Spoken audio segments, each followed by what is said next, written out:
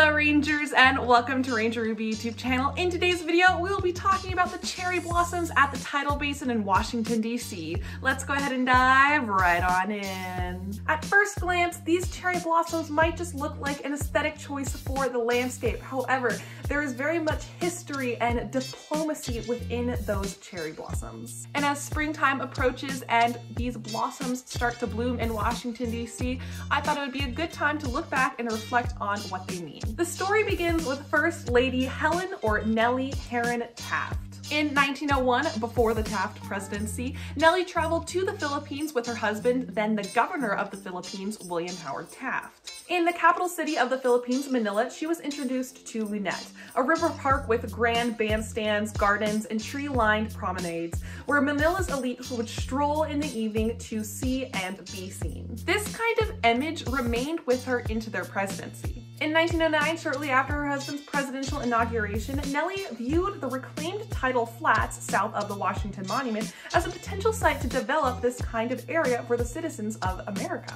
While the improvements for the site began underway, the First Lady was approached by Dr. David Fairchild, a renowned plant explorer and United States Department of Agriculture official, and Miss Eliza Skidmore, a Washington, D.C. socialite. They petitioned her to install these cherry trees. To begin, the First Lady Taft directed the superintendent of the OPBG to purchase Japanese cherry trees to line the corridor or the Speedway or modern-day Independence Avenue north of the Tidal Basin. Serendipitously, Dr. Jakichi Takamine, a celebrated Japanese chemist, happened to be in Washington, D.C. the day after Nellie's plans became public.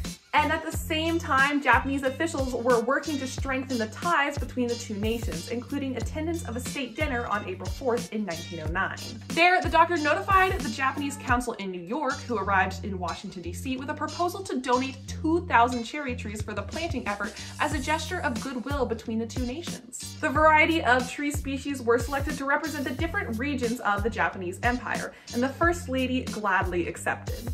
The Japanese gift of cherry trees arrived in Seattle in Washington on January of 1910, and an inspection of the trees by the USDA officials revealed that they were infested with insects, nematoids, diseases, requiring the saplings to be destroyed immediately. This created kind of a tense political and diplomatic situation.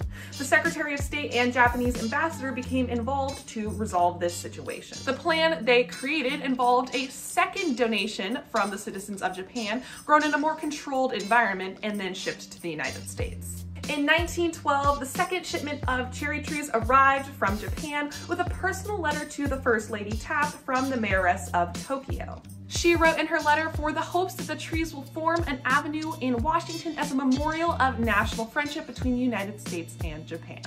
On March 27th in 1912, the First Lady Taft, as well as the wife of the ambassador of Japan, planted the first 2 cherry trees on the northern edge of the Tidal Basin, to be followed by many, many more. The ceremony was simple but created a lasting effect, with many future First Ladies doing similar things with Japanese ambassadors. The cherry trees used as landscape diplomacy have symbolized positive Japanese-American relationships again and again throughout time, and over the centuries since Nellie Taft's first initial planning. The actions and forethought of Helen Taft established a precedent for the position of the First Lady using the landscape as a diplomatic tool, and forged Japanese-American relationships, as well as creating a beloved Washington, D.C. icon.